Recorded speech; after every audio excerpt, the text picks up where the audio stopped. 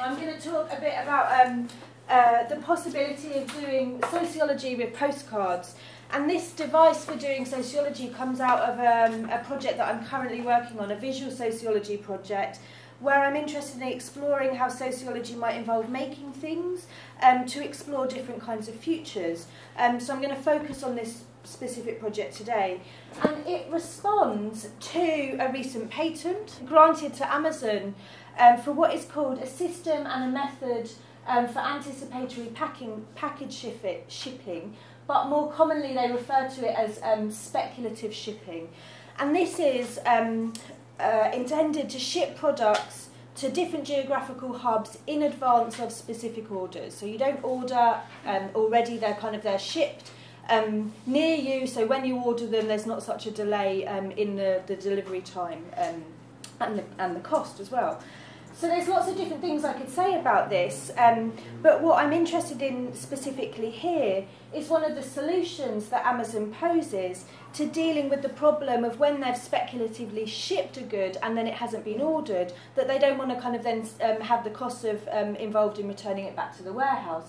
So what they say is that in some instances, if you are a particularly good customer or a particularly valued customer, what they will do is that they will ship the product to you as a gift, and this is about encouraging kind of long-term relationships with potential customers. So the kind of business speculation that Amazon have been talking about has been critiqued a lot in social and cultural theory recently. So in their manifesto called Speculate This, an anonymous collective of academics and activists called the Uncertain Commons have termed what Amazon are doing a form of affirmative speculation, and this they describe as affirming or a solidifying of the possibilities of the future. In contrast to this version of speculation, they posit what they call affirmative speculation, a mode of speculation concerned to hold on to the spectrum of possibilities while remaining open to multiple futures. This definition of affirmative speculation has many things in common with what in sociology is being called speculative method.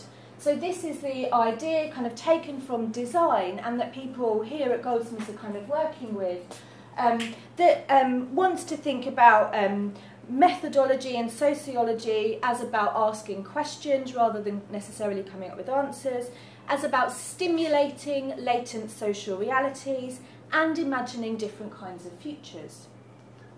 So drawing together these different themes in my project then, my question became, how might I develop speculative methods to explore speculative shipping?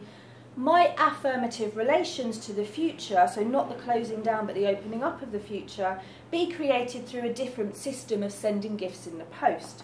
And a good starting point for me seemed to be mail art, which is this network or movement where artists send each other art in the post, and it explicitly, in its how it originated, wanted to operate outside of how art was becoming commercialised.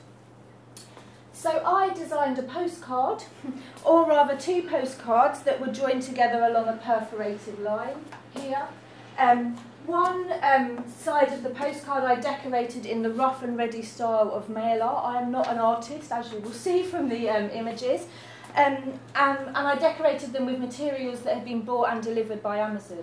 So I was thinking about the materiality of these postcards as well. I included the recipient's name and address on one side, and then some instructions on the other side, which I'll think about. So what they should do with these postcards.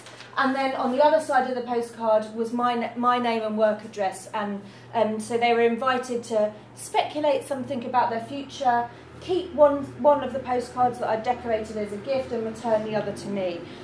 Amazon's gifts are very carefully targeted, right? So they're targeted at specific customers. I used a much more haphazard method. I researched the most popular surnames in the UK. I then used the online BT phone book and found examples of people who were living within the postcards around Goldsmiths, and I sent the postcards to these recipients. I sent 26 postcards in all, one to a recipient with a surname beginning with each letter of the alphabet. what happened then. From the 26 postcards I sent out, only one was returned to me. The postcard was blank, so they hadn't kind of written anything on it. So in some ways then, I want to think about failure, right? The project is a failure.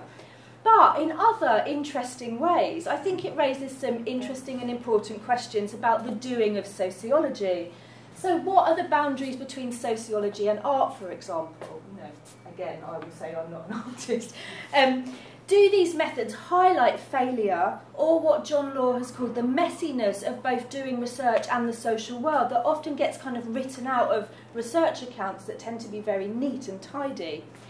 If speculative research is about the posing of questions, what does this do to kind of social sciences' emphasis on findings, on kind of outputs, and increasingly impact?